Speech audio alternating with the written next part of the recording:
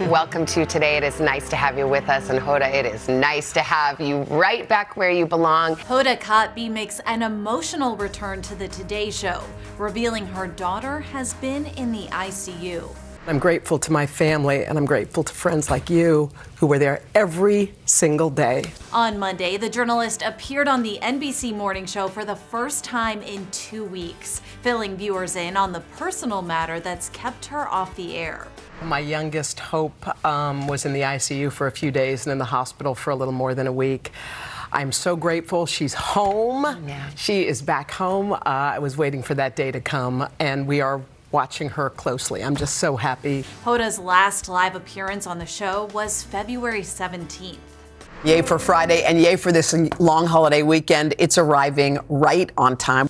Tom Yamas and Today Third Hour co-host Craig Melvin subbed in for Hoda alongside Savannah Guthrie, while Willie Geist from Sunday Today and Chanel Jones of Today Third Hour filled in alongside Jenna Bush Hager for Hoda's fourth hour gig. Chanel is here for Hoda.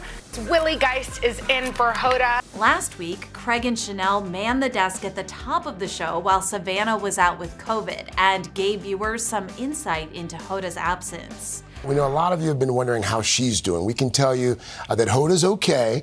She's got a family health matter that she has been dealing with. So we look forward to seeing Hoda and Savannah back here at the desk very, very soon. Well, both Hoda and Savannah returned Monday, and Hoda says she's feeling the love. When your child is ill, the amount of gratitude you can have for people who helped you out. So I'm grateful for the doctors at Weill Cornell who were amazing, and the nurses, and I'm grateful to my family, and I'm grateful to friends like you who were there every single day. So I want to say thank you for that. I love you. I love you too. Hoda didn't elaborate on the reason for her daughter's hospitalization, but on Monday, she did share this message of hope on Instagram, writing, "Anything's possible." The Today anchor shares 2 children with her ex, Joel Schiffman, 6-year-old Haley and 3-year-old Hope. The former couple adopted Haley in 2017 after Hoda's 2007 battle with breast cancer left her unable to conceive. I always had this thing inside me that just it was a voice I couldn't quiet. It was a voice that wanted to be a mom but thought it was too late. It was that voice. And I think, you can push a voice like that away for a long time, but sooner or later it comes back up. And you have to address it. Then, 2 years later, Hoda and Joel adopted Hope. It is something that is important to me and to Joel, to us really, because we like the idea of Haley not, we want her to have a sibling because she has such interesting circumstances to grow up in anyway, so it would be nice to be able to share it with somebody.